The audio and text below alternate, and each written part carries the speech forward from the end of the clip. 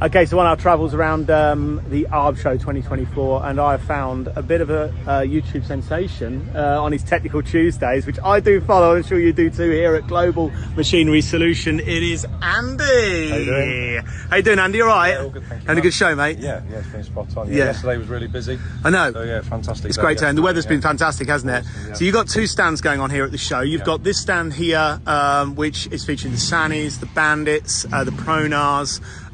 You're over there with your Jobos and your Norwoods.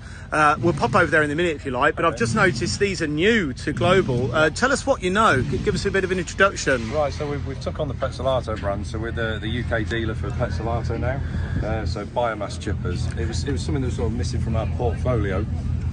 So looking at this machine here, the PTH 3050. So this is a 300mm capacity, 12-inch drum chipper. 12-inch. Yeah, but it's screened as well. So as your material comes in, gets chipped by the drum, so we've got 3 knives on that drum. It then goes through a screen and then gets augured across into the actual blower chamber there, and then gets blown out of the discharge chute. This one's powered by an Iveco diesel engine, and this one's unique in the fact that it's a turntable as well.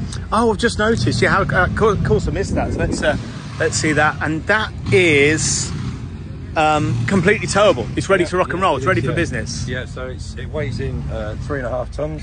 So you can tow it behind the Land Rover.